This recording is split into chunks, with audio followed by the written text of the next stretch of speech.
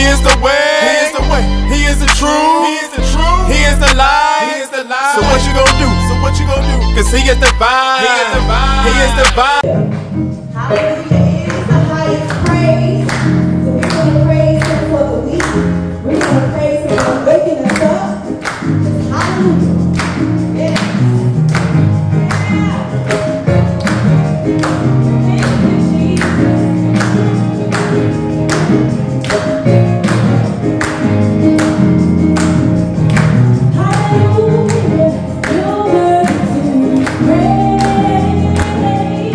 Hallelujah.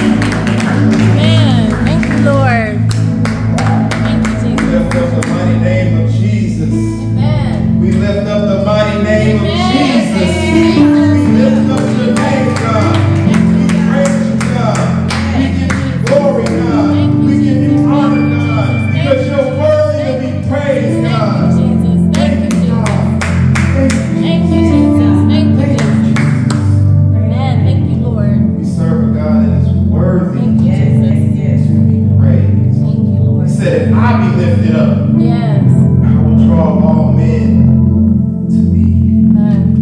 We thank you for that, Father. Thank you, Jesus, for being such a wonderful, amazing God.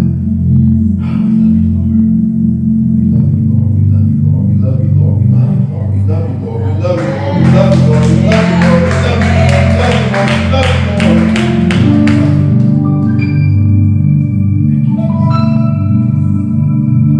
God is good. Yes, he is. God is so good. He's so good. And he's worthy. He's worthy of our praise. So we have been, as a church, on the study of the churches in Revelation. The 7 churches in Revelation. Last couple of weeks we talked about the church of Ephesus. This week we want to talk about the church of Smyrna. All right. And so, if you will go with me to the Lord in prayer. It's so fitting that my brother Jarvis and my brother Randolph, they both, it's so crazy. We don't talk about like what scriptures are going to be read, and we didn't talk about what the subject of the poem is going to be. Wow. But it just so lines up, because the title of this message is Salvation Outlast Suffering. Yes. And the fact that our brothers spoke on that, and then Randolph read that scripture, how it's a time and a place, how there's a time for everything. There's a time in our lives where we have to suffer. But there's also a time where God will bring about deliverance from that suffering. Amen? Amen. And so let us go to the Father in prayer. Lord, Father, we thank you. We thank you just for how you orchestrate everything. Your divine orchestration that goes beyond human understanding, Father God. When you just bring everything and place everything into the right and proper place that it needs to be, Father God. And it's none of our doing, but it's all you. Yes. Your provision and your grace and your mercy to just work everything out. So we thank you for that, God. We thank you for all the hearts that have gathered on this afternoon to praise you, to give you glory, to worship you, God. We thank you for that, Father. Now let us ask that you just please hide this your servant behind the cross, and those who are here may see thee and not me. Remove Robert Vickers, Father God, and just download into your instrument the things that you would want your people to know. We don't want this to be about one person in particular, Father God, but everything that we say and we do, this is your church. And so we ask that you just bless it, Father, and have your way, God. Have your way. Whatever needs to happen to get your people to where you want them to be, do it, Father God. This is your space. This is your time. Have your way. You are invited. You are here. And we thank you for your presence. God, I just ask that the word go forth and it be something that just helps someone, that encourages someone, that convicts someone, that they may want a closer relationship with you, Father. Lord, we love you so much. It is in your mighty name that we pray. Amen. Amen. Amen. So, if you have your Bibles or your smartphones or whatever you got, if you will go with me to Revelation chapter 2, and we're going to put in at verses 8 through 11. That's Revelation chapter 2, verses 8 through 11. And the Word of God reads just like this. Now I'm coming from the New Living Translation of the Bible. Write this letter to the angel of the church in Smyrna. This is the message from the one who is the first and the last, who was dead, but now is alive. I know about your suffering and your poverty, but you are rich. I know the blasphemy of those opposing you. They say they are Jews, but they are not, because their synagogue belongs to Satan. Don't be afraid of what you are about to suffer. The devil will throw some of you into prison to test you. You will suffer for 10 days. But if you remain faithful, even when facing death, I will give you the crown of life. Anyone with ears to hear must listen to the Spirit and understand what he is saying to the churches. Whoever is victorious will not be harmed by the second death. Amen. God's word, God's speech. And so this church in Smyrna, it was about, it's about 30, or it was located about 35 to 40 miles north of Ephesus. And this church was known as the suffering church, the persecuted church. Beloved, there is no instant gratification in suffering. We often don't see the rainbow until after the storm has passed. And oftentimes you won't see the purpose of your suffering until after you have come through it. And much like the fairy tale of the ugly duckling, we initially don't see the beauty. It's too hard to imagine when you're in the midst of your suffering. And then when you look back over your life and you see all the things that God has done, not only do you see the beauty in the suffering, but the beauty of the Savior. Amen. Who is giving you a piggyback ride through your pain. Yeah. And so I want to give you 3 takeaways that we can learn from the church of Smyrna's suffering that we can apply to our own lives when we're going through as it starts to storm outside. Yeah, it's amazing. Point number 1, your suffering is known by the Savior. Your suffering is known by the Savior. Point 2, your suffering is short-lived.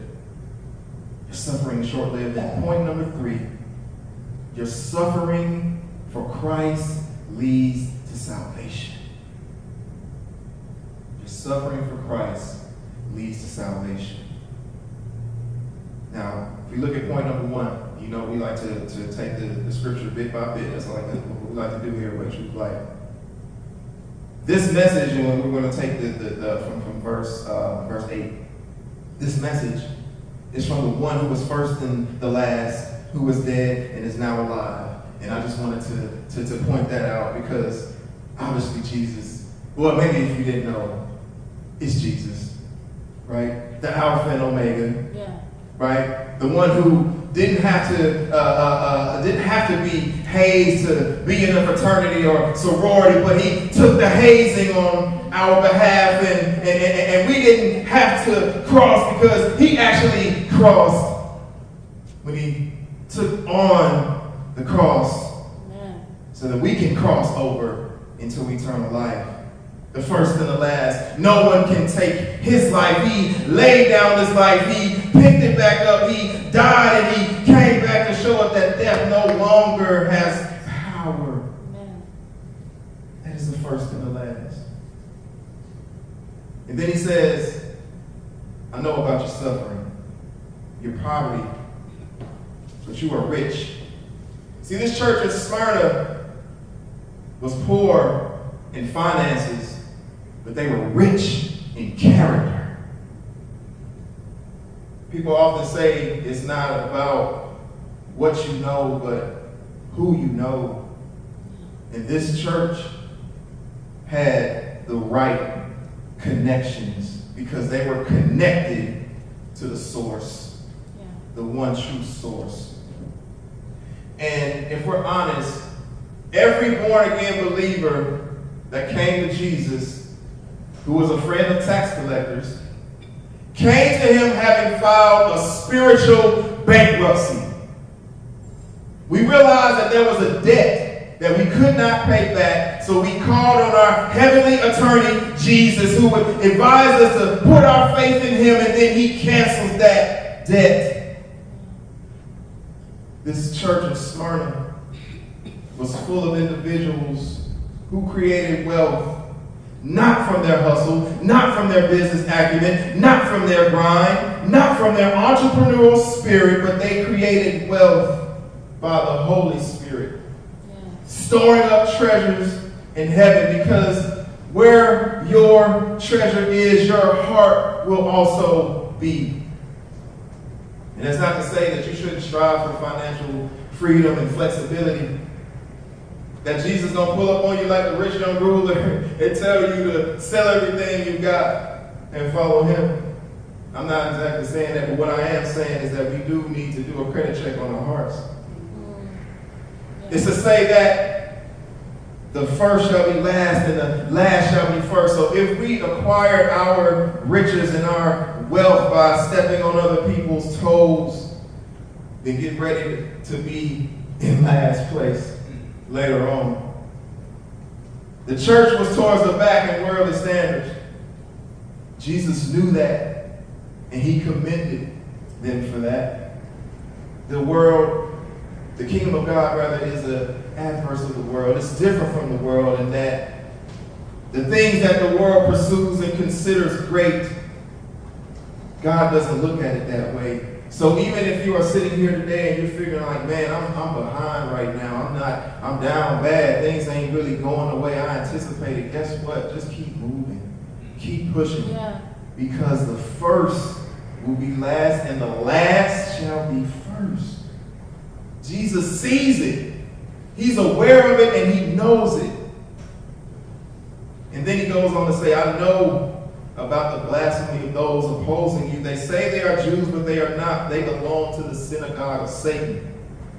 Now, it's been speculated that this opposition could have came from the Gentiles who were posing as Jews, but they really weren't. Or actual Jews who didn't believe in Jesus.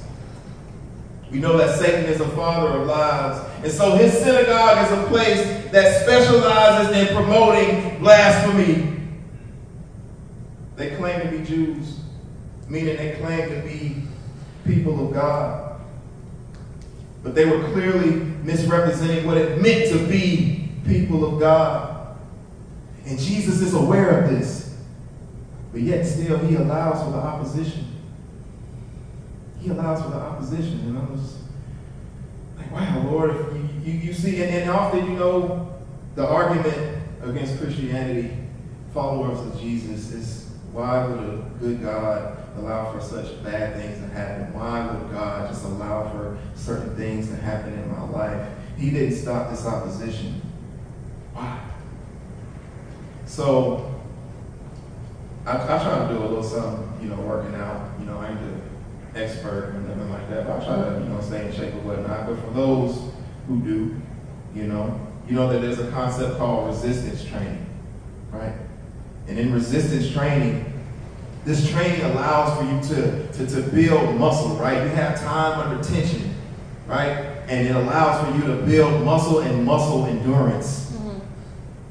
This church in Smyrna was under some resistance training. Jesus was their personal trainer, and if anybody in here is a personal trainer or has worked with a personal trainer, you know that their objective is not to necessarily be your friend, although we do have a friend in Jesus, but the objective is to get you in shape. Yeah. You might not like how it feels while you're going through it. It don't feel great. It doesn't feel amazing. But sometimes you gotta go through it. You got to feel that resistance. You got to feel that tension. And in essence, when that happens, you just become stronger and more flexible. That's what God is doing for this church. He wants to do that in your life too.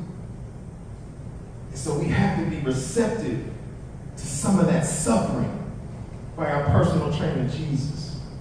He allowed for them to resist, to build their strength and endurance and to press on through the hard times, the persecution that they were going to be going through, that they are currently going through. Yeah. And that brings me to point number 2. Your suffering is short-lived.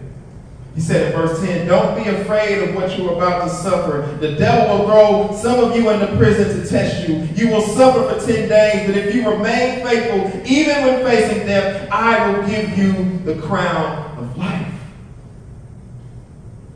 If you study the epistles, or if you study the epistles and you kind of look at who these, and by epistles I'm meaning the letters in the New Testament, a lot of them Paul wrote, John wrote some, Peter wrote some. If you look at who these are addressed to, oftentimes they're addressed to persecuted Christians as a way to encourage them to keep up the fight.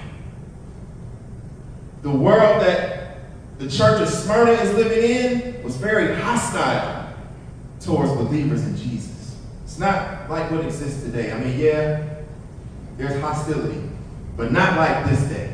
It was not the prominent religion. Most people didn't claim in that day and time to know God. And so they were living in a very extremely hostile environment. They were hostile towards Jesus. And so persecution, they could find it anywhere, at any time. I love, y'all probably don't, anybody who knows me, they know I love sports. One of the sports that I love is boxing. Love boxing. Boxing is one of my favorite sports. Grew up watching it. My dad, I remember watching stuff with my dad, and I just kind of kept watching it. Watching him watch different fights, Mike Tyson, Sugar Ray Leonard, stuff like that. And I just kept watching those as I got older. Fell in love with the sport. And honestly, in my heart of hearts, I would love to be a boxer. I would love to. I wouldn't mind one day getting in the ring and mixing it up a little bit, just to kind of get a feel for it and see what it's like, because I love the sport so much. But if I'm going to keep it real, if I'm going to be honest with you, I fear getting hit. Mm-hmm. Right? Mm-hmm. You step in that boxing ring, you bound to get hit. And it's the punch that you don't see coming. Like, even if you see the punch coming, it's still going to hurt, right? It's still going to hurt. But the punch that you don't see coming, I'm like, man, how am I going to react to that? I'm not trying to end up no meme. I ain't trying to end up on a world star. I ain't trying to end up on nobody's internet reels, nothing like that. How am I going to go home to my son and he see his father laid out? I done lost consciousness. I don't want my son to have to deal with that. You can't be going to school and seeing your daddy laid out. How am I going to discipline my son if I'm knocked out? Right? And so I'm like, man, Lord, I want to try this, but I'm afraid of the hit. How am I going to react to the hit? I fear that it's not going to be a good reaction, and so therefore I'm hesitant. I don't know if I want to do this. And Jesus is telling this church in Smyrna not to be afraid about what they are about to suffer. Don't be afraid of the hit, because your pain is temporary. Yeah. Your suffering is temporary. He told them straight up, look, some of y'all gonna go to jail. That ain't a very good recruiting tool, right? Some of y'all might end up in jail. Mm-hmm. In order for you to lose your life, you gotta, or in order for you to gain your life, you gotta use it. This is not very awesome recruiting tool. It's not something that you would go out to do very often if you want to get a group of people to really be sold out on what you're trying to do. He's telling them, like, listen, the devil gonna throw some of y'all in the prison. Some of y'all gonna have to go, but listen, don't be afraid, because it is a test. It is a test. Don't fear the test, because you have the answer to the test. Yeah. We have the answer to the test when you call on the name of Jesus. Thank you, Lord. You have the answer to the test. And I ain't talking AI. The cross wasn't artificial. His intelligence is way high. Okay. Saved by the Son, not the Bell. This ain't Bayside. When I see him, I'm going to fall on his feet. Fall at his feet, call it FaceTime. Yeah. prison is basically isolation. Humans, we're often fueled by the admiration of people. Sometimes when we stand up for Christ, we get thrown into like a social prison, right? If we don't get the acceptance and the affirmations of your peers, you begin to feel a little less relevant. And when you start feeling less relevant, guess what? Then that's when the loneliness will start to set in. But saints, before you let depression and anxiety move into the neighborhood of your mind, know that your suffering is only temporary. Yeah. His word says, weeping may endure for a night, but joy. Jesus says, you will suffer for 10 days. He puts a timeline on that suffering. He is letting us know that this is temporary. Sometimes we get so caught up in what we're going through. And it feels like, man, Lord, why is this happening? And God is like, if you just hold on, this storm will pass. Yes. Trouble don't last always. But just hold on. Don't give up. Keep going. I got you. Paul says this in his letter to the church at Philippi, chapter 1, verses 12 through 14. He says, and I want you to know, my dear brothers and sisters, that everything that has happened to me here has helped to spread the good news. For everyone here, including the whole palace guard, knows that I am in chains because of Christ. And because of my imprisonment, most of the believers here have gained confidence and speak boldly God's message without fear. Yeah.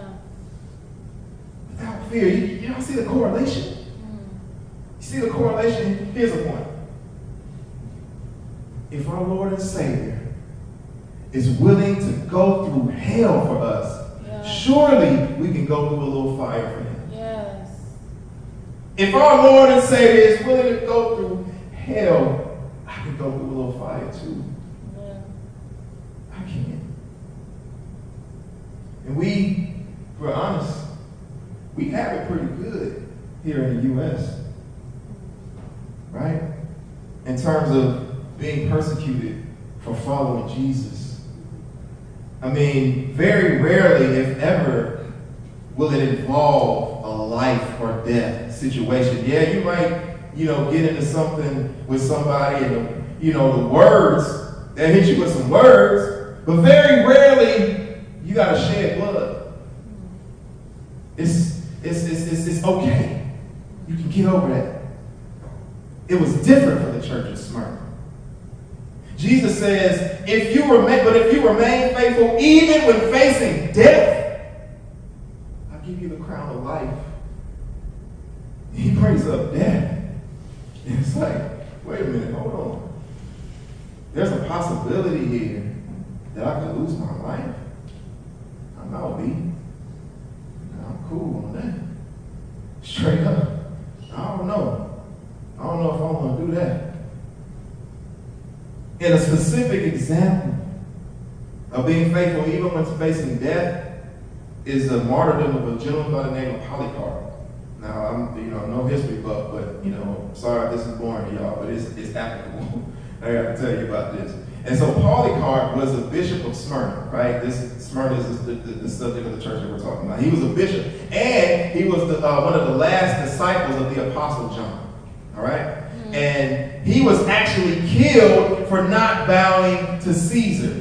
Similar, if not the same reason why Jesus was killed, because ultimately Caesar was Lord for the Romans. And if you did not profess Caesar as Lord, then you could lose your life. And the Jewish and the religious leaders thought, you know what? This guy claims to be Lord. He claims to be God. Guess what? We're going to tell the Romans, this dude is claiming to be God. He's not praising Caesar. And guess what the penalty for that is?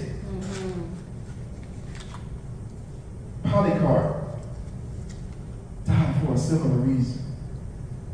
And so there's this letter called the Martyrdom of Polycarp, which one of his followers actually wrote. And in this letter, it talks about how when he is pressed by the leaders of Rome to denounce Christ and say that Caesar is Lord, Polycarp replies like this. This is what he said. He says, 86 years I have served Christ, and he never did me any wrong. How can I blaspheme my king who saved me? Mm-hmm.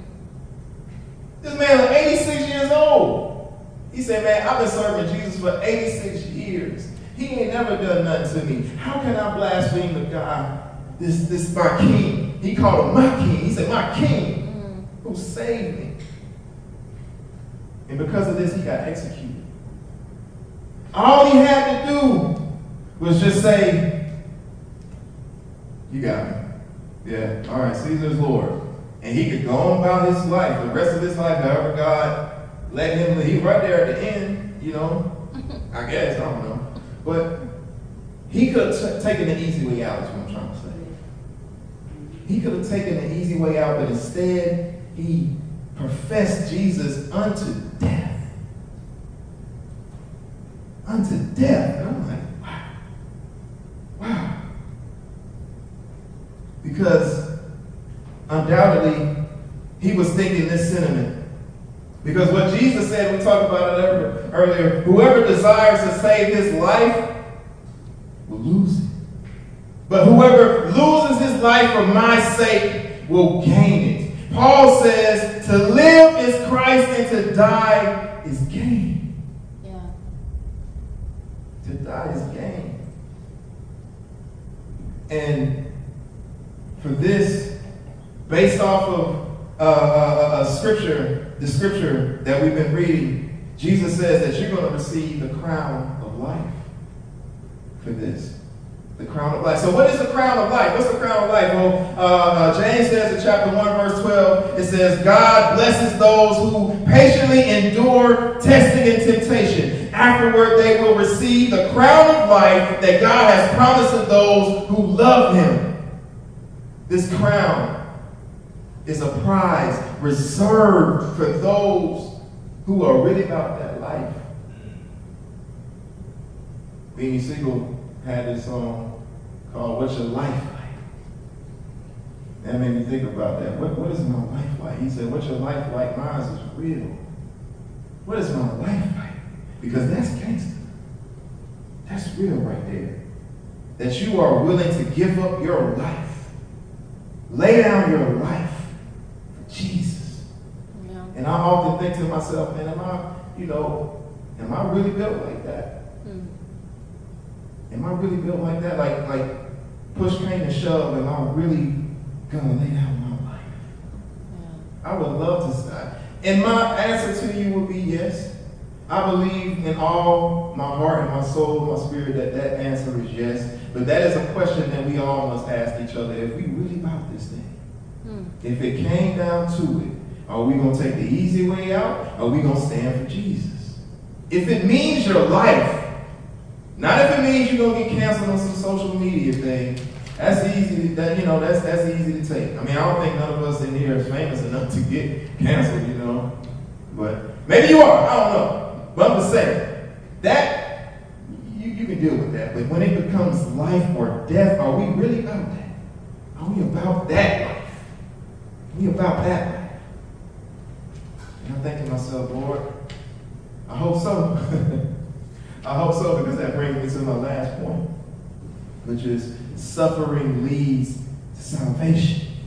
Because he says in verse 11, anyone with ears to hear must listen to the Spirit and understand what he is saying to the churches. Whoever is victorious will not be harmed by the second death.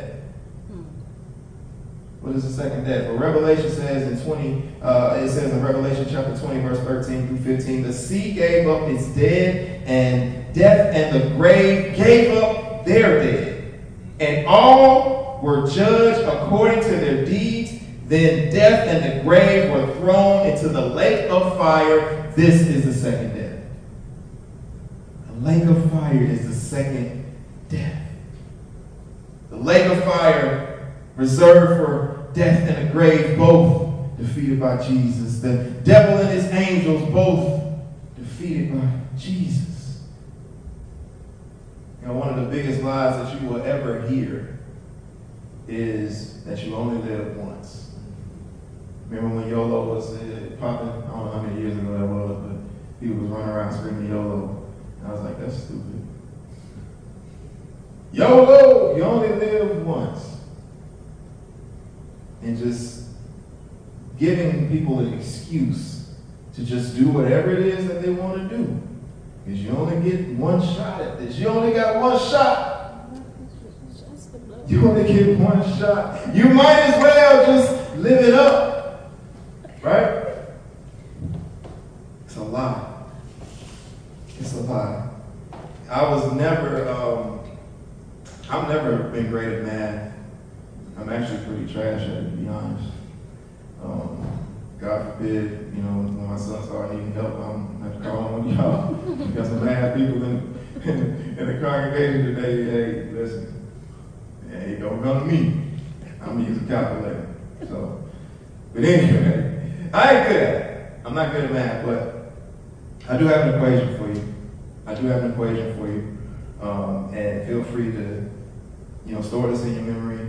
Write it down if you feel led to. But here's an equation. Live once, die twice. Die once, live forever. I'm going to repeat that. Live once, die twice. Die once, live forever. What does that mean? You live once. You live your life like everything's sweet. Married, do whatever I want, YOLO, you only live one time, right? Not only, because we all going to go that way, not only will we die, but chances are, when you live life like that, you don't have a relationship with Jesus, you are going to meet that second death, that lake of fire. So you will die at one time, and you will die again, the second death. Live once, die twice. Die once, meaning that if you die to your flesh, you give your life to Jesus, you come to Jesus and allow for him to completely take over your life. You make him your Lord and your Savior. Guess what? You will die once at the end of your life. But you will live forever in eternity in glory with our Lord and Savior, Jesus. Thank you, Lord. Live once, die twice, die once, live forever.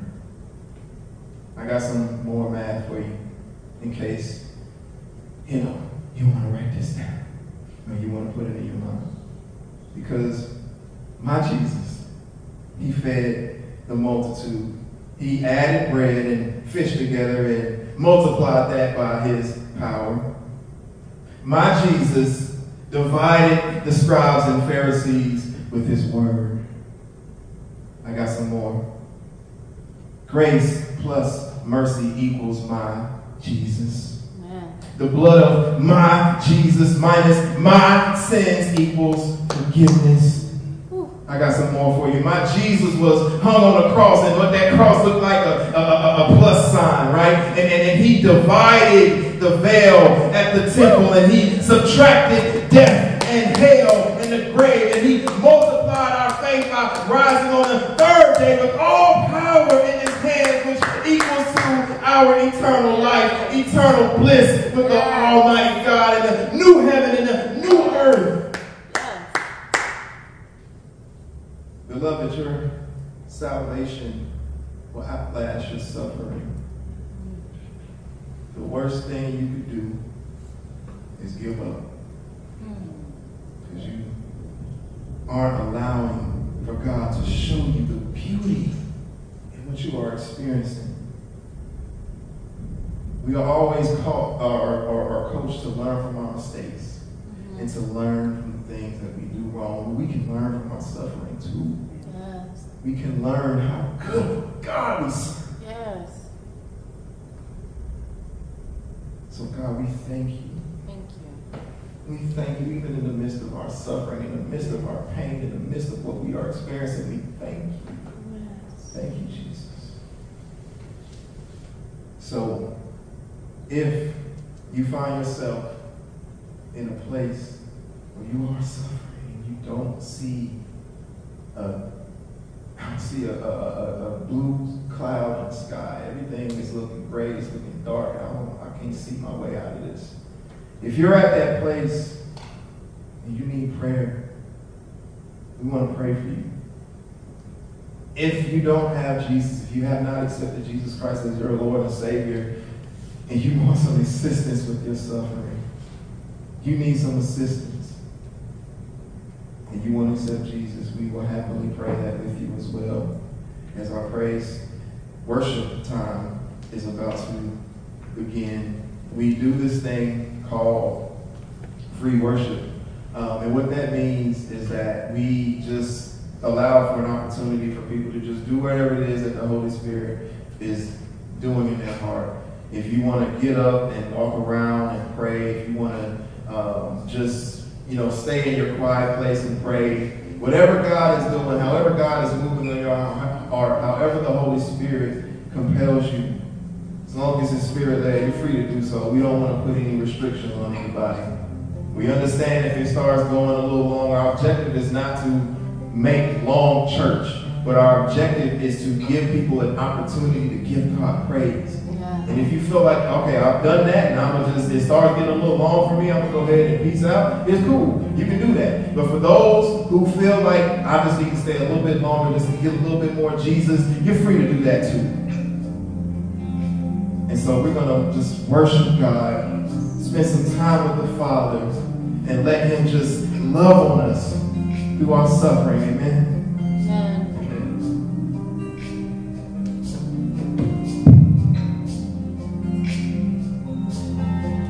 I surrender to you. Everything I give to you. Withholding nothing.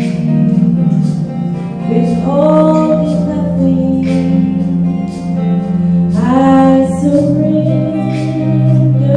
all to you.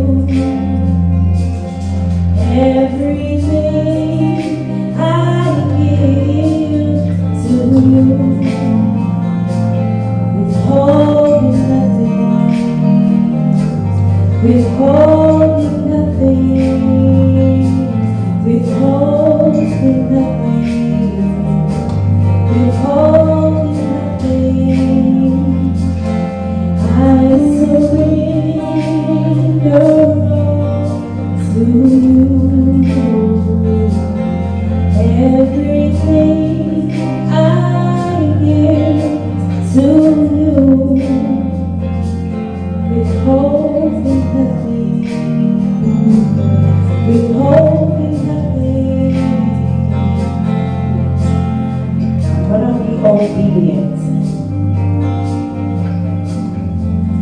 There's a friend of mine who wanted to vent and stated that everything hit him all at one time, where he has to figure out where to go, where to move, because his lease is up soon. His roommate told him that he's moving out a month prior to the lease being up, and he's like, what am I going to do? So I asked him, I said, when was the last time you prayed? He said, I prayed on my lunch not too long ago. I said, well, let me rephrase.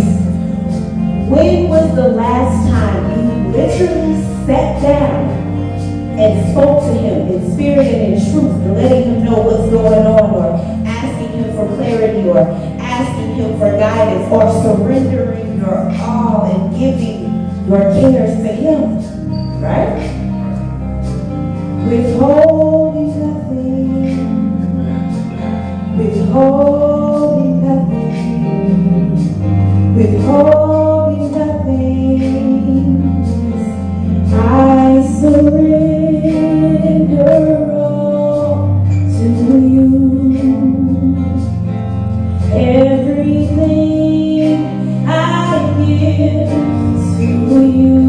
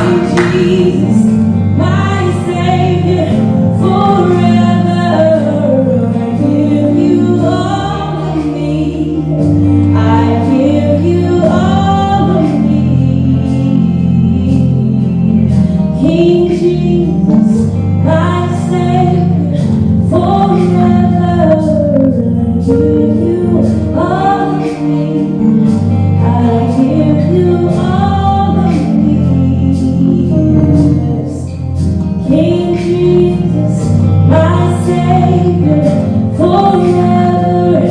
I give you all of me. I give you all of me. This would be the start right here. King Jesus, my Savior, forever. I give you all of me. I give you all of me. In your quiet time, I give you all of me. I give you all of me. You can even say I need help, oh God. I give you all of me. King Jesus, my Savior, forever. I give you all of me. I give you all of me. I give you all of me. I give you all of me. Hallelujah. We honor you, God. Praise your holy name, oh God. I give you all of me. I give you all of me. We ask you for guidance. We ask you for clarity, oh God. Yeah. I give you all of me. I give you all of me. I surrender to you. Everything I give to you, withholding nothing, withholding nothing. I surrender all to you. Everything I give to you, withholding nothing, withholding nothing.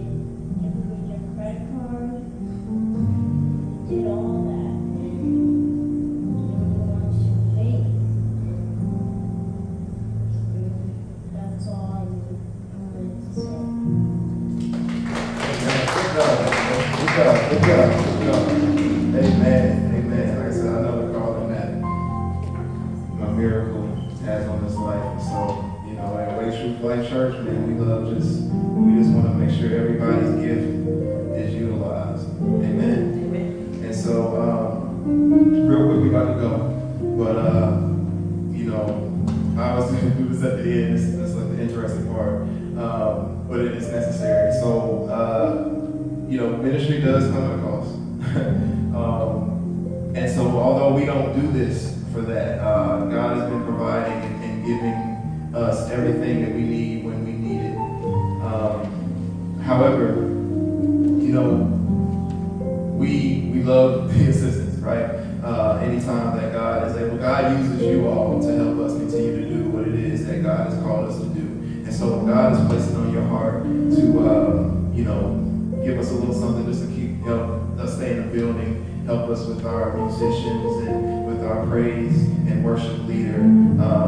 When she blesses us with her time, we would love to just take care of all those things. So on your program, our Cash App is on there. We also have at the front here, if you have cash on you, you can drop some cash in the basket here. But like I said, this is not about us. This isn't about what our aspirations, but it's just about glory to God and allowing for us to continue to do ministry in the way that He has been blessing us to do it. So if you see, if the Holy Spirit lays on your heart, please, I don't want to say no, please give us tithes in offerings. So we'll put it that way. So that being said, we'll go ahead and give the benediction, and then we're done. So Father God, Lord, I thank you. Thank you, God, for allowing us to see the rainbow after the storm. Because that rainbow is a symbol that you will never flood the earth and destroy it in that way again. And you give us individual rainbows after we've come through our storms to say, hey, you come through this, and you can trust me that I will bring you through. So we thank you, Father. If we're in the midst of a storm, if we come out of a storm, if we're heading into a storm, and we're heading into suffering, and we're headed into some form of persecution, we know that that is only temporary, and that your salvation outlasts our suffering. We thank you, God. Now as we leave from this place, Father, please keep us under your watch and your care. Let angels camp around each and every one of us as we go through our respective destinations and our careers and our schooling, and just be with us, Lord. Dismiss us in peace